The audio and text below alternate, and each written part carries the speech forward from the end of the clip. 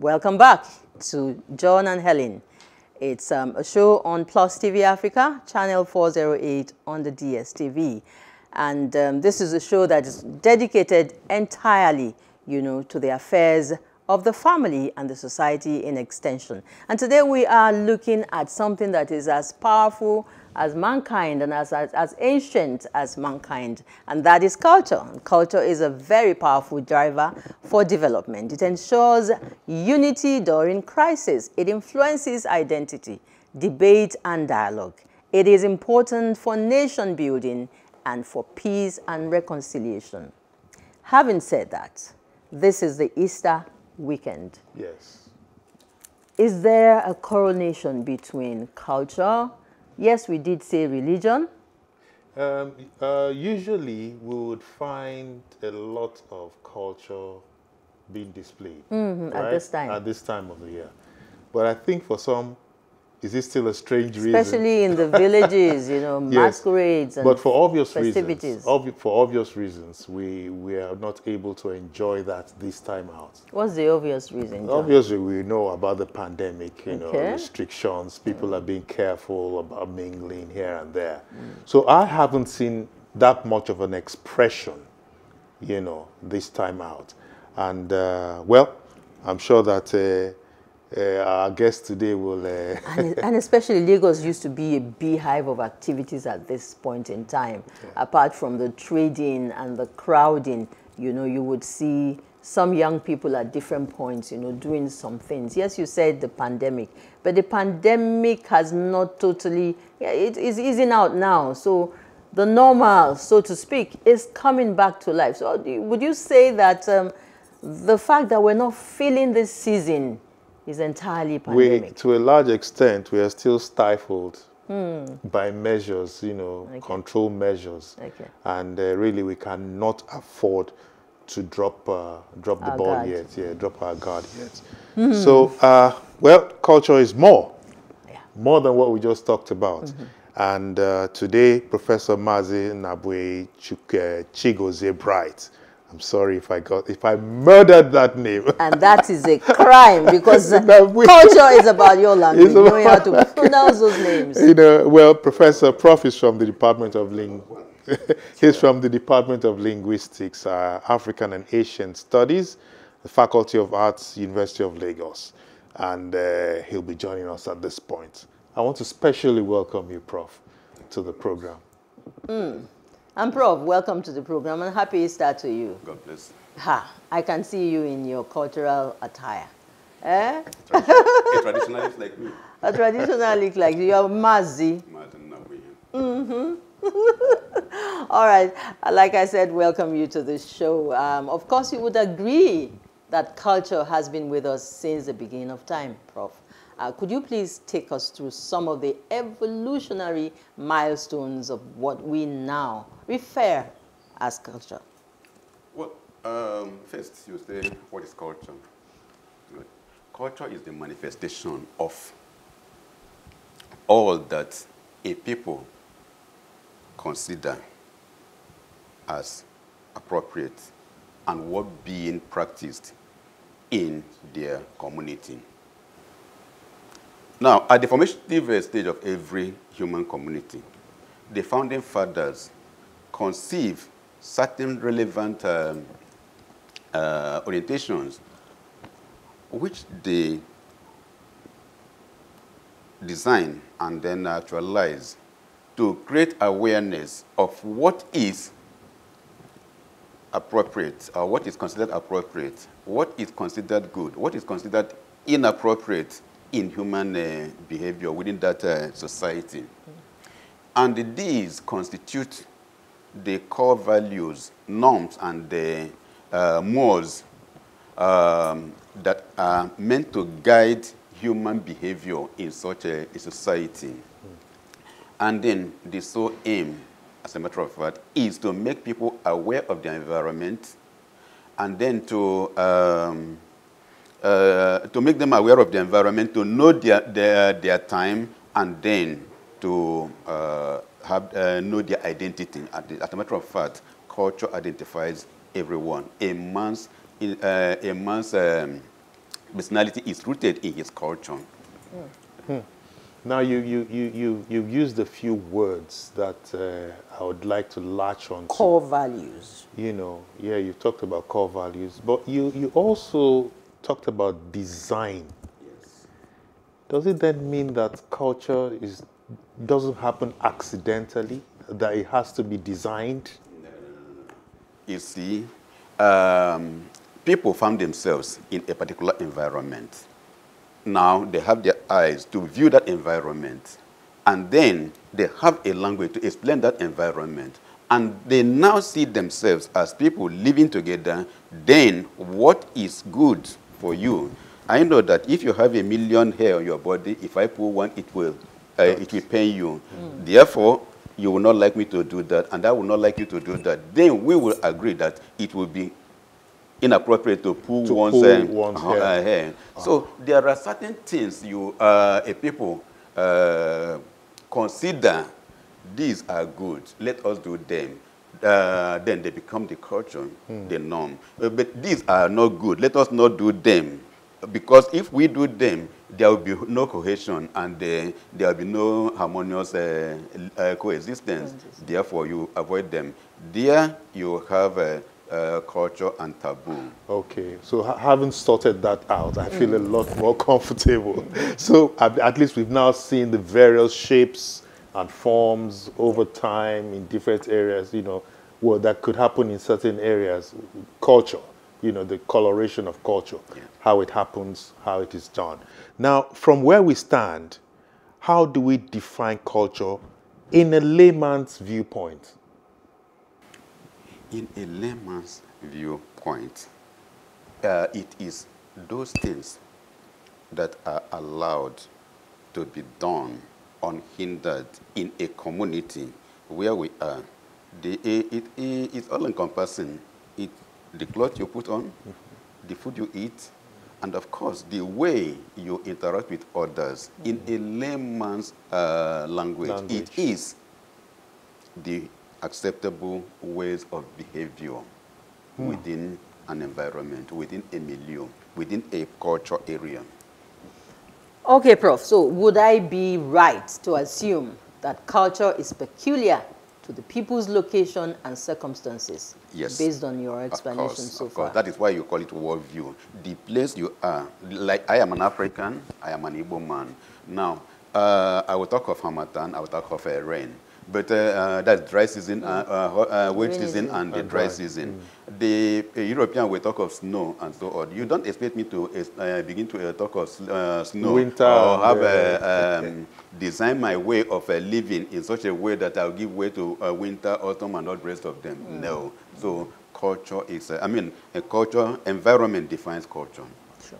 Wow, but I'm a little confused there, Prof. Yes, does it then mean that I cannot take my culture and practice it in another, for instance, you know? There is a limit to what you can do, because they will tell you that if you go to a land where they have only one ear, they practice having only one ear. Yes. Got your own, put it inside your bag. Don't throw it away. Okay. Then when you get to another place where where the norm is that you have it too, then you dip your hand inside your pocket and then bring it out. Prof, so that's a proverb. That's a proverb. Well, we may say that's not practical. You may say it's an anecdote, but it's an aspect of culture. Yes. The foremost aspect of culture is language, and it is the language you use to explain. Yes, and I know that where you come from, you know, you're highly expressive in anecdotes and proverbs. Thank you. That is one that I'll keep.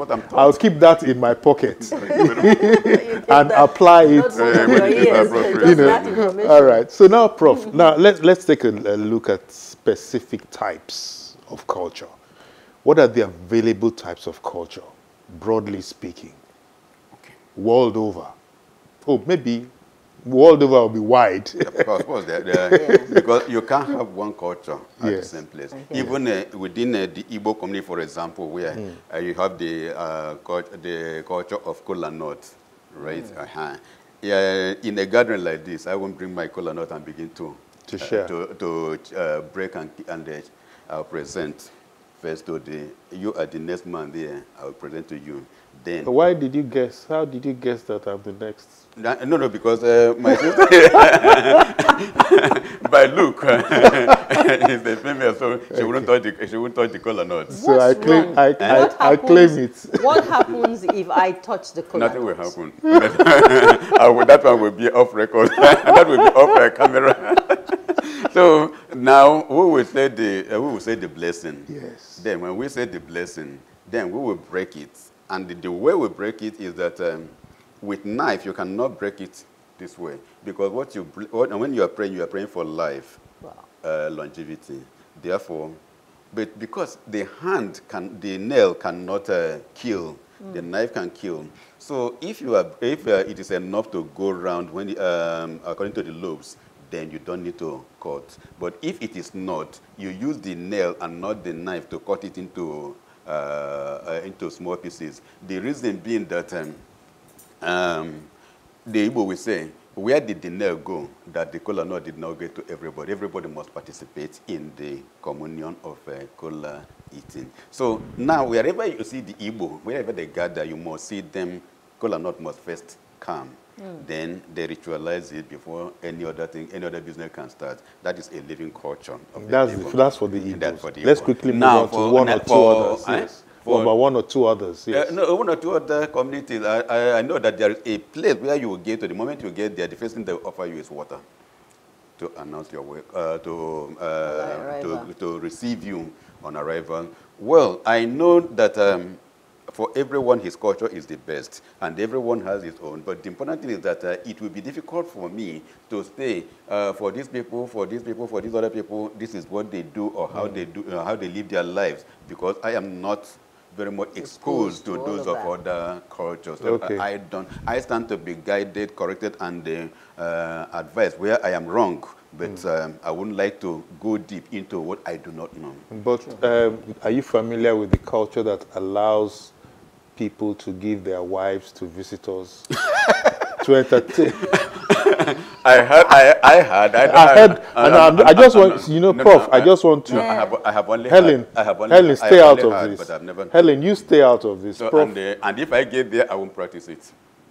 Oh, I wanted you to point me to the place so that. To the place. Yes. Well, I will. It's speculation. If there's somewhere in Nigeria. It is speculation. But I don't think that. Remember, culture is dynamic. It is not static. Yes. So such culture may have been practiced sometime in the past. Okay. But I don't think it is. That's talking about the evolution of culture. I don't think it's a stand talking now. Okay, Prof. I'm not professor. Okay, Mazi. I only associate with professors. I'm not a professor. Professor. Okay. There are so many aspects to culture. Yes. We hope that we have enough time to go into details now. Is there anything like a mixed culture? For example, you talked so much on Igbo culture. Yes. Is there anything like a mixed culture? Yes. Would the different types of culture easily, can we easily mix? You see, when a person is born into the world, he's born into a particular culture. Now, and over time, he grows and mixes up with some other people. And then the people he's mixing up with may not entirely be from his own community. Therefore, there are certain things they do which you don't do, or certain things they accept as their culture which you don't accept as your own culture. Then there must be a way. Like now, the idea, let me borrow your use of our system. The idea of women putting on trousers is not acceptable among the Igbo, but today, or was not in the past. Now, in some religion, of course, in my culture, in ancient time, a woman who gives birth to a baby, even the inner one will not put it, because something should not pass through the natural way of a child coming into the world. Okay. You don't tamper with it. But today, it is the norm. Now, when you talk of music, the type of music we had in ancient time, our oral music, is no longer what you have today. I don't know how many of our children or our citizens under the age of 30 who know what is there in the village, especially those who were born and brought up in outside the community. Yeah. So even those that are in the community, they only see a part of it. During occasions, like you said, certain occasions, they'll gather themselves, they'll entertain people and disperse then. But when it used to be a living culture, where you wake up in the morning, there is hardly a day you will not find it being practiced somewhere, then it must be part of you. But now, I eat spaghetti. I don't know what spaghetti is. Today, I drink what do you call it, chemical that are called wine. There, it will be my pounded yam. Over time, yam and cocoyam. Over time, cassava came because cassava is not an Igbo culture. But today, apple, everybody talks of Igbo and the apple now. Over time again, other food begin to crop up. You have to, everybody is a child of his age, so you have to key in and then make sure that you don't, because the aim is to maintain cohesion, to maintain harmonious living. Now, we are human, we have to be humane. Yes. Now, Mazi, I'm going to be unfair to you because you already told us that your space is within the Igbo that is very tradition. True. But you see, that will be my epic, but then but you see, this program, yes, right, caters for every one of us. Yeah. And I'll ask the question, start off with an answer, and then expect you to complete it for me.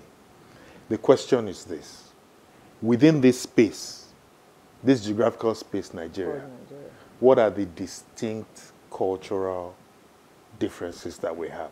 For instance, the Yoruba man, this is my answer to start you off. The Yoruba man is more likely than any other tribe in Nigeria to prostrate.